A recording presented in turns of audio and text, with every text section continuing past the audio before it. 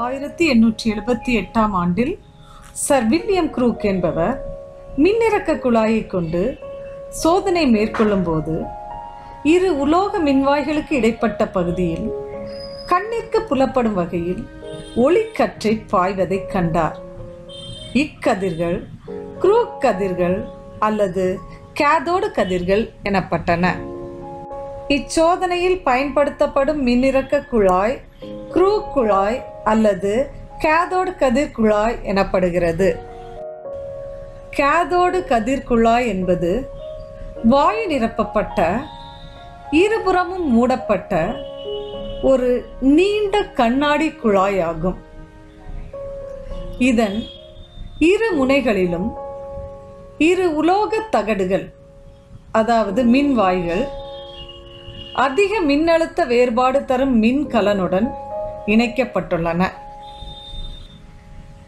மின்கலனின் எதிர்மின் முனையுடன் இணைக்கப்படும் மின்வாய் கேதோடு எனவும் நேர்மின் முனையுடன் இணைக்கப்படும் மின்வாய் ஆனோடு எனவும் அழைக்கப்படுகிறது.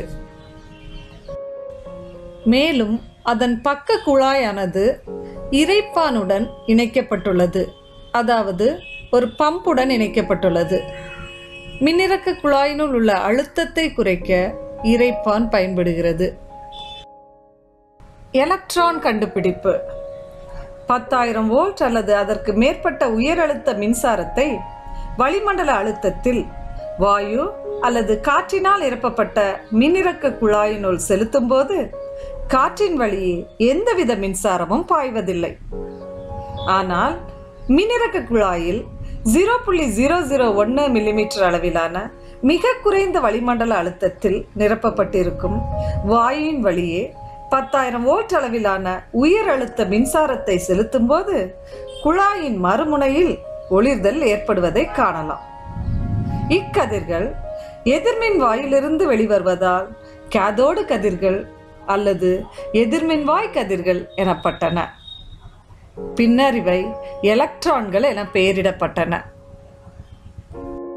கேதோடு கதிர்களின் பண்புகள். கேதோடு கதிர்கள் எதிர்மின் முனையிலிருந்து நேர்மின் முனையை நோக்கி நேர்கோட்டில் பயணிக்கின்றன.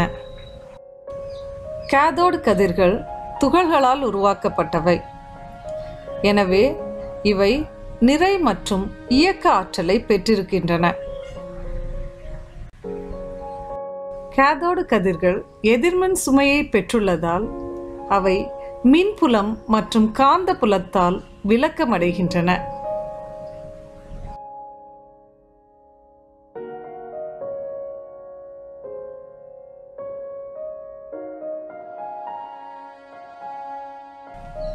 கேதோடு கதிர்களின் பண்புகள் மின்னிறக்க குழாயில் நிரப்பப்படும் வாயுக்களை பொறுத்து மாறுபடுவது இல்லை.